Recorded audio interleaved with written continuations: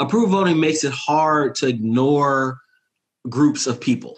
It makes it extreme. It makes it almost impossible, not absolutely impossible, but almost impossible to ignore large groups of people. I mean, there are candidates who win in St. Louis totally ignoring the Black community. People continue that when they're governing. They ignore large parts of the city.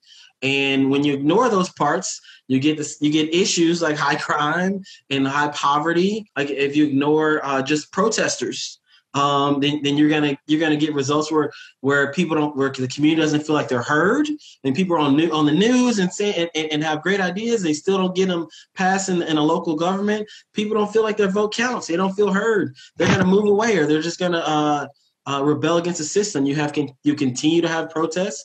So I think once again the beauty is that it's not impossible. I don't want to say it's impossible. From a policy standpoint, yeah, you can. There's a slim path to victory for you to galvanize 35 to 40% of the electorate in a city. That's so slim, though. It's possible to slim. What's more likely the path to victory is that, hey, you got to include folks. You got to be right on the issues. You can't you can't just run on your party platform. You gotta include folks. Prop D and approval voting really solves a lot of our issues.